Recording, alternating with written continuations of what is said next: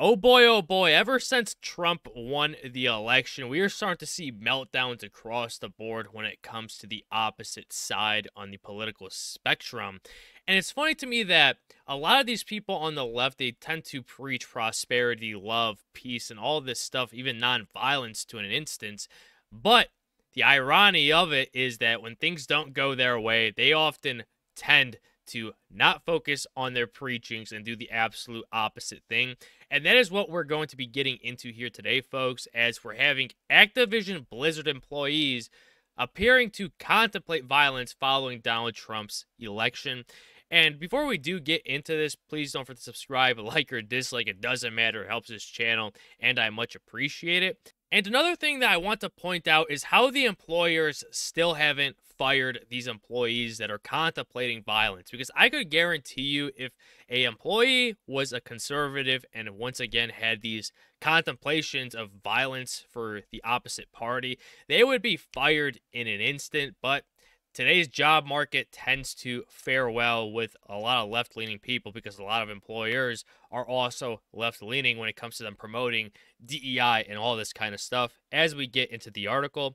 So we're having an alleged Activision Blizzard employee appears to have begun not only contemplating violence, but sharing it with others in an internal company Slack. And this is where it gets absolutely insane. So we're having multiple post by Grumps over on Twitter/X, him saying this: more Slack leaks from Activision Blizzard, dev contemplates gun violence, other devs now see the benefit of armed self-defense, they are losing it, source insider at Activision Blizzard, status confirmed. And once again, here it is, the same side that is preaching to ban or outlaw guns, of the ownership of weapons, are once again now running for them because things didn't go their way.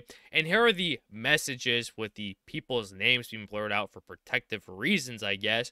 And it just shows you where these people's heads are at. Just because a person won an election that doesn't revolve around their political opinions, they think it is the end of the world. They think they have lost it all. Everything they've ever worked for in their lives is just going to completely vanish.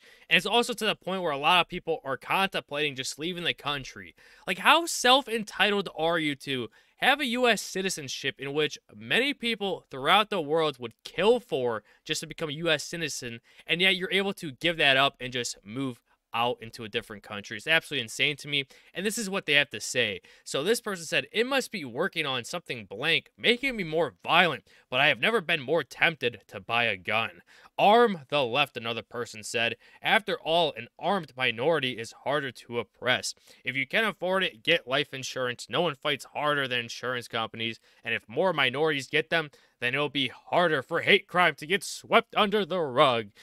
Grumps would also share even more tweets, pretty much saying that Blizzard and their employees are in absolute meltdown. A lot of people are losing their minds over the results because it didn't go their way, such as what Grumps stated here. A lot of people are crying, panicking, leaving work early. Trans people are talking about buying guns, and people are passing out crisis support line numbers. Like, how mentally ill is this country within its current state? I can't believe we're having grown adults that have a fully developed brains acting as if they're a child because they didn't get what they want. And keep in mind that this isn't just a small population of the workforce over at Blizzard, but apparently it's being reported that nearly 50% of employees are having these types of situations where they're just in absolute panic mode because Donald Trump was elected and not Kamala Harris. And once again, it all comes down to the employer and what their mission statement is, with the president of Blizzard being right here, Rob Kostich, saying this: this culture journey is one that never ends. We will strive to improve every day. This is an essential global team effort that we will continue to refine together. I am thankful for so many of our employees who passionately drive our DEI efforts, and I'm inspired to do the work with all of you to positively impact our people and our players. And, well, we know how that is going on with Blizzard. Blizzard has fallen from what it once was known for, creating great updates, to now having these new updates for especially World of Warcraft that really aren't resonating with players, and a lot of people are just finding it to be a giant waste of time. and a waste of life to spend this amount of energy on their products. And this is just an example of what we're going to continue to see until eventually Donald Trump takes office and is set within the White House. And until then, it's still going to get even more crazy. And I can't wait to see the people's reactions when Joe Biden steps down and Trump is once again president. And with all that in mind, don't forget to subscribe, like or dislike, share, comment. I'll catch you all on the next one. Bye bye.